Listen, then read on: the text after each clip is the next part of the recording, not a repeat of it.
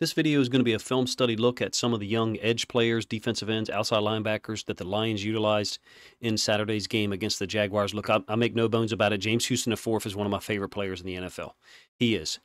But to be real, he's also one of just a number of talented edge players on the Lions roster, guys that are competing with each other on a daily basis, but then obviously in preseason games to get more reps, to get more snaps. Now, during Saturday's Week 2 preseason game, I thought Houston, Josh Paschal, and Julian Okwara kind of stood out among that group. I'm omitting Frank Kaminsky from this group. I'll do a separate video on him for Monday, but because he's a little older, number one, because I think should be recognized as a starter. Those three guys were really, I thought, some of the bright spots in a kind of boring loss to the Jags, 25-7. The Lions clearly sat out, nearly all of their starters, and then a large number of second-string guys in some cases, too. I thought Houston stood out, 6 tackles, 4 TFLs, played with a lot of force. I believe he's got 8 quarterback pressures, maybe it's 7 in the 2 games. Credited with 1 sack against the Jags. Made a great play out in space on Jags rookie running back Tank Bigsby, who's super talented, if you ask me. Josh Paschal had 2 tackles, a half a sack. I think he had another quarterback hit. Also made a really nice play kind of out in space on a bunch screen to Brenton Strange, the Jags rookie tight end from Penn State. And then Julian Okwara, who had 3 sacks in the first preseason game against the Giants the week before, had 1 wiped out via penalty on a player in coverage against the Jags. Could have been his 4th sack of the preseason. Let's get to some of the film. Got them in order that hopefully makes sense. So this is going to be 3rd possession. And this is a 3rd and 1. Paschal is up here. 3rd and 1 from the -23. And it's going to be complete to the bunch side to Brenton Strange. It ends up being a 3-on-3 when the ball is caught. I like Paschal's pursuit. And look, I'll point this out. And I'll do a video on Jack Campbell again this week, but his pursuit from the inside out is consistent. It's always there. He's going to show up to the football. In this case, a little bit late, but they're giving a little bit of a run fake to the side that Jack Campbell's got to respect. But look at Paschal becoming the 4th guy there in terms of the 4th line's defender.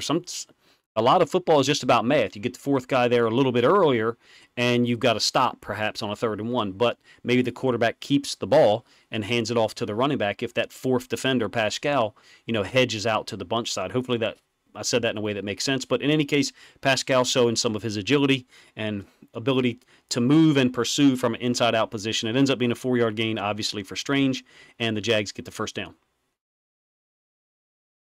All right, a little later, same possession, 3rd possession. Paschal is here. This is going to be the interception by Stephen Gilmore. It's a 2nd and 13. He's going to give a pass rush up on the top side. Not necessarily saying that he wins this, but his get-off compared to Romeo Okwara, who's at the bottom, is a little bit faster. And I don't think Paschal is known for his incredible get-off like a Julian Okwara or like a James Houston IV. Cool play where Tracy Walker III is able to read, where the quarterback is going with the football. You can see he's clearly looking at the route for the moment, identifying what the route is, plays it, ball shows up. Unfortunately, isn't able to catch it, but Stephen Gilmore is. Pretty cool moment. I didn't even realize Stephen Gilmore was Stephen Gilmore's brother. All right, 5th possession I thought was really unique. I thought it was a real bright spot for these 3 guys. And Benito Jones, who's a D tackle that I think is in his 3rd year. Really should be his 4th year, but I don't think he played in 2021. This is a long drive by the Jags for a 6-0 lead. Check out. Now, the Lions are in a unique alignment. This is James Houston IV. And then this helmet right here is Jack Campbell. He's walked up on the tight end. We're not necessarily going to talk about him here because he's certainly not winning the battle against 85. But look what James Houston does to 86. 86, I believe, is Garrett Prince. And you get the end zone angle of this, too. I think this is intentional what the Lions are doing. I think they've asked James Houston, and you'll see another play where they do the same thing later on I think, the 5th possession. Same possession, I should say. He's taking on Garrett Prince and basically destroying the block. And then the DB is almost running into the same guy. He does it twice on the 2 plays that I showed. It almost looks intentional, but we're focusing this on James Houston. I'm talking about intentional in terms of, basically a double team on the outside tight end and knocking him on his butt. James Houston IV just destroys it, gets a TFL. I thought Houston was extremely disruptive the other day. I know that in some cases he's not playing against starters or maybe even second-string guys. But check out what he does. And then the cleanup hit, I guess, looks like a guy in a fight on the street coming up and hitting somebody from behind or from the side. The cleanup hit just really takes 86 out of there. Garrett Prince. Great play by James Houston IV. Again, I'm a huge fan of him, but I thought his play warranted being highlighted in this video, even though Pascal and Julian Okwara also had moments as well. All right, a couple of plays later, same drive. I think you get a sack by Pascal, and I think this is Benito Jones here. I think they split this sack. This one counts. The next sack I'll show you does not. It's a 1st and 10. Nobody's really winning off the bat, but I like to give credit for defensive guys to be able to play off of blocks. I think this is Blake Hance over here, who's was a guard, and I think maybe he's playing some guard and tackle, but he's done a pretty good job at first, and then Pascal was able to redirect and get in on the sack with Benito Jones. This was a nice possession, especially early on for these young, DNs, outside linebacker guys. And then it's ruined on the next play by a penalty and someone in coverage. So this one, you've got Kaminsky over here all the way to our right, Julian Okwara here, and I believe that's Benito Jones there. My bad. All right, so this is a 2nd and 10, very next play. And Okwara is going to get a sack. I think this is an intentional pick late. Sometimes these are early. The timing of this seems a little bit late, and I don't mean like Malcolm Rodriguez did something wrong. He's stunting over the top here, and he ends up running into this left tackle. And what it allows Julian Okwara to do is engage the tackle and then go underneath, basically dip underneath late after the pick by Malcolm Rodriguez. You can see Rodriguez's helmet. He's stunting across the center in the left guard's face now. Appears to me to run into the left tackle intentionally, and then Julian Okwara gets involved in the sack, and Benito Jones is there. I'll let you see it full speed one more time. I'm going to share these on Twitter, too. I'll try to package them up in one continuous video and share them on Twitter. It'll probably be like 1:30 long. Unfortunately, there was an illegal contact on one of the coverage element pieces downfield.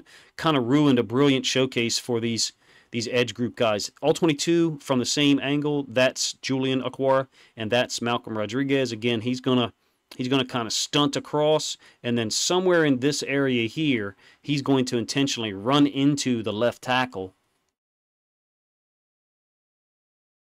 And that allows Julian Okwara to loop underneath. Maybe it wasn't as that view doesn't really make it look like it's there are plenty of situations where people do that intentionally, and Malcolm Rodriguez's leverage once he gets to the tackle kind of looks like he's trying to run into him. In any case, it would have been Julian Okwara's 4th sack of the preseason, wiped out, and another half sack for Benito Jones would have given him a full sack for the game, 1 full sack for the game. All right, the ensuing play, man, this is great. James Houston IV up here against Twins. Rather than, take one safety and roll him down, maybe roll the other safety back, it's a 2-by-2 formation. So the Lions are trying to keep 2 guys in the coverage element, corner, safety, to that wing side, tight end wing side, which is what that is. So they apex James Houston to 4. If he basically is the will linebacker in a 4-3 in this alignment, even though he's a 3-4 OLB. This is a great play on Tank Bigsby. I think his pass read's a little messed up. If he's out in this position, he should be looking at the tackle, the left tackle, and I feel like the tackle doesn't give him a muddy read like he reacts to. That's the tackle right there. Watch James Houston IV. Pretty clear that that's not a run block by the tackle. And in any case, James Houston IV, this is just like a drill you do with linebackers. He came forward, then he's going to hustle back to get in his pass drop, zone drop out in the flats. Gets eyes back on the quarterback. He's got really good instincts, man. I totally disagree with people who say he doesn't do a good job covering people out in the flats. And by the way, I think this is almost the same area of the field. Maybe it was somewhere up in here where he made a tackle on Justin Fields last year on a somewhat similar play where he dropped in coverage and then came downhill to make the tackle on Justin Fields. I might be wrong. Maybe it was on the other side of the 50, but I think it was somewhere around the 35. Great play, I thought, and it's another tackle for loss. 1 yard loss. And Tank Bigsby, I mean, athletic dude, played great. I thought he gave the Lions problems. Same drive. This is a 1st and 10 from the 45. Here's James Houston IV, and there's Kaminsky. Kaminsky's going to get the sack, but what I love about this from a James Houston IV perspective is he's got a great speed rush, right?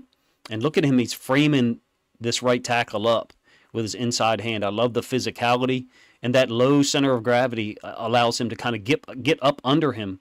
Not necessarily a forklift move, but he's just really getting up under him, driving him up under like with a shovel and pushing him back. And Kaminsky's the beneficiary, I think. James Houston, the fourth, is doing a nice job of collapsing the pocket here. And then Kaminsky slides underneath against the right guard, gets the sack. Give you the end zone angle. Same play. James Houston, the fourth. Kaminsky. I hope I have to do 10 James Houston, the fourth videos this year. I hope he gets 10 sacks. But they got so many talented guys, man. He's in a competition to just try to get on the field, which is a good thing. All right, that was the next to last play that I'm going to show you from that fifth possession. Ends up being a field goal for the Jags. Like I said, that puts them up 6-0 in the second quarter. Last play is that same alignment. 2 tight ends. And they got James Houston, the fourth, and again, Jack Campbell. And it's very similar to what they did last time, they being the Lions. James Houston, the fourth, takes on 86, and then a DB tries to hit 86 late. They're just trying not to give them that off tackle. Everybody likes to do this. James Houston, the fourth, is in there on the tackle, multiple other guys. Jack Campbell's not one of them this time. Usually he's at the bottom of the pile. It's a couple of DBs and a D tackle. Most teams like to do this, and in terms of the scheme, what they want to do is they want to take everybody down. They want to just pin everything inside so that this running back can then bounce outside off the edge, and off screen over here you've got a corner. What they want to do is they want to force a corner to make the tackle.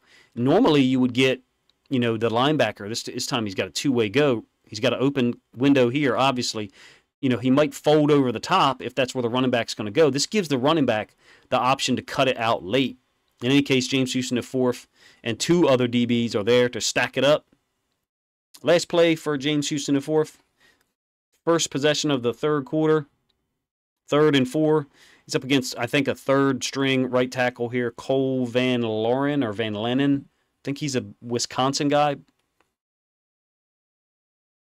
Ends up making contact with 3 people on this play. This is one of the things I noticed about him last year, and there's certainly plenty of other guys. And again, Jack Campbell's there to try to finish it off. They didn't give Campbell any credit for that play, but one of the things I noticed about James Houston, the fourth, is his ability to play through and off contact. Meaning he's got the right tackle here. He's trying to chop him. Makes contact with the running back. Reevaluates after spinning where things are. Gets engaged by the guard, and then still makes the sack. Yeah, none of those guys is going to be a starter, but it just shows you what he's capable of, and he did it in the regular season against starters. I'm obviously a huge fan, so it's okay if you're not as big a fan of James Houston, the fourth, as I am. I thought Josh Paschal and Julian Okwara, continues to play well, if you ask me, even though that sack got wiped out from Saturday's game. I didn't think the Lions game was super fun to watch overall, but these guys made it fun. Particularly on that 5th possession. It would have been nice to see them get that stop after back-to-back sacks where Paschal, Benito Jones, and Julian Okwara were involved in consecutive plays. But in any case, you guys let me know what you think of the film study video, how you evaluated or what you thought of these guys play. This is what I'm going to do during the season, is try to highlight different guys that I noticed live with my initial videos, and then maybe follow up later in the week with studies that show other guys, maybe things I didn't notice, because it's impossible to notice everything when you're charting the entire game and trying to watch the game and notice the game flow. Appreciate you guys' time. If you enjoyed the video, please let me know in the comment section. Consider subscribing to the channel if you haven't done so already. And then let me know what you thought of the reaction video if you were able to check it out. I'll link it up in the description. It'll be what I do after as many Lions games as possible this year. Try to give you my insights and my thoughts and share my game flow and game notes after each game. Appreciate y'all's time. If you think other Lions fans would enjoy this content, please consider grabbing a link to this video, sharing it on social media to help this video get more reach.